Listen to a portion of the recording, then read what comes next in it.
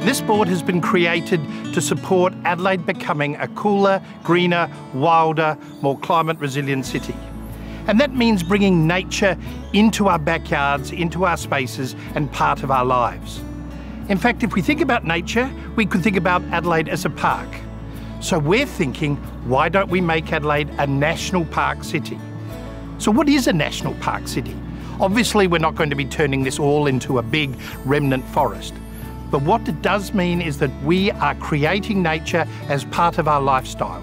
So the community can actively engage with nature in their backyards, along their streets, in their parks, and to use waterways like this one here at Mitcham.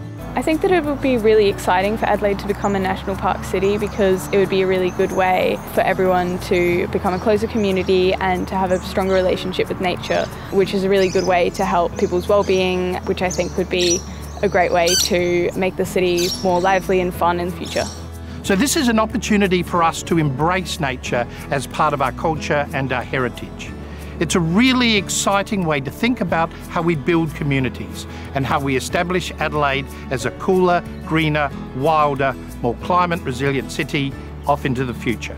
It would be really cool if we could help make this happen, so please show your support by signing the Charter today.